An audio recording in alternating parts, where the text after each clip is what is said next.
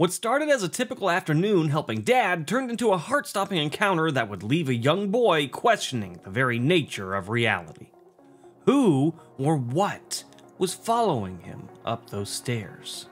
Hello, I am Erudite and welcome to Moonskull. If you're looking for tales of horror, the paranormal, sci-fi, and the unexplained, then you are in the right place.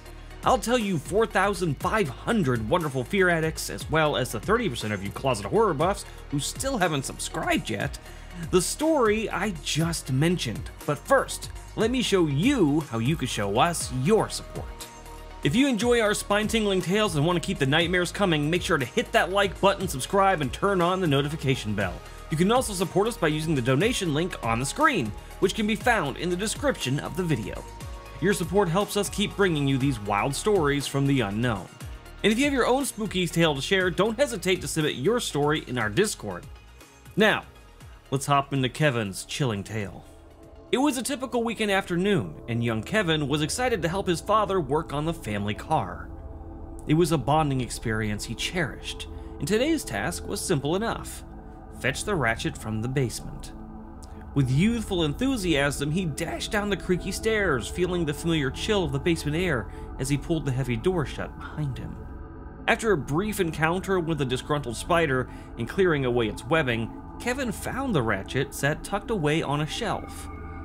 He could feel the thrill of accomplishment as he clutched it tightly in his arms. But as he turned to head back upstairs, a strange unease washed over him. The basement was dim, filled with shadows that seemed to shift and stretch. Shaking off the feeling, he took a deep breath and began his ascent. As he reached the top landing, the warmth of sunlight spilled through the open door to the driveway, illuminating the staircase. His dad was busy tinkering away, the soothing sound of the radio filling the air with talk and laughter. But just as he took a step forward, a sudden unsettling sound sliced through the afternoon. Thudding footsteps echoed behind him, each beat growing louder and faster as if someone was racing up the stairs. Kevin's heart pounded. Confusion set in. Had someone else come down to the basement with him? He turned to look, but when he did, there was nothing. No one was there. The air felt thick with an unshakable tension, and Kevin's imagination began to spiral.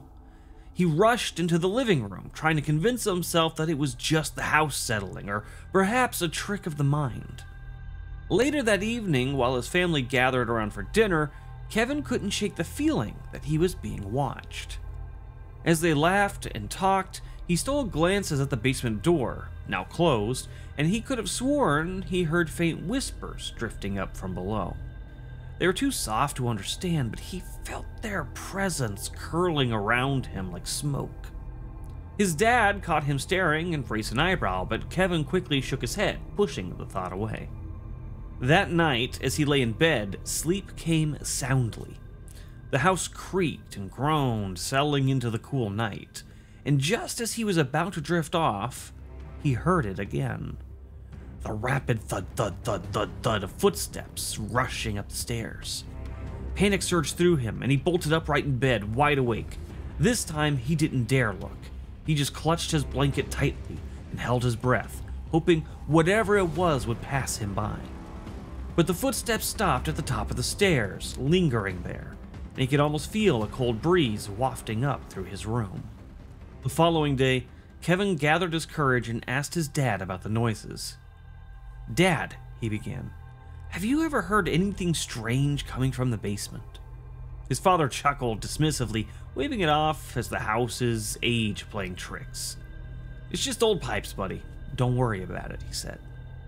But for Kevin, that was just the beginning. A few days later, while playing video games with his friends, he decided to head down to the basement to grab a soda. As he walked down the stairs, he felt that familiar chill seep into his bones. And just like before, he turned to go back up when he thought he heard it again. Those footsteps. This time, they were almost right behind him, quickening as he moved. He spun around, heart pounding, but the basement remained silent. He hesitated for a moment before racing back upstairs, slamming the door shut behind him, the echoes of his own footsteps drowning out everything else. The atmosphere in the house grew heavier with each passing day. Each creak and groan felt amplified as if the house itself was alive and breathing. Kevin's unease morphed into dread. He started to wonder if the basement held something dark, something that had been disturbed by his presence. Just the thought of it made him shiver. As the sun set that evening, he couldn't shake the feeling that he was not alone. That night, after a restless few hours of tossing and turning, he heard the thudding again. This time, he could hear a low whisper, just faint enough to be indistinguishable. It felt as if it was beckoning him to come closer. The next morning, he finally mustered the courage to confront his dad again. "Dad, I really think something's in the basement," he said, urgency creeping into his voice. But his father only chuckled again, brushing it off. "It's only your imagination, kid. Don't worry about it." As Kevin stared at the basement door one last time, he knew he couldn't stay in the house much longer. The whispers haunted him, and the footsteps taunted him. For the next few weeks, the sounds did not return, and he did his best to avoid the basement, but he could still feel that presence lurking just below the surface, waiting for the right moment to emerge. And there you have it, folks, a haunting tale of a seemingly normal house with a dark secret buried in its basement. What do you think happened to Kevin? Was it just a trick of the mind, or was something lurking down there under the basement stairs? Let me know your thoughts in the comments down below. And if you want more of this kind of wild paranormal real-life madness, make sure to smash that like button and hit subscribe, because we've got plenty of more where this came from. I'm Erudai, and until next time, stay curious, stay cautious, and remember, sometimes the scariest things are the ones we can't explain.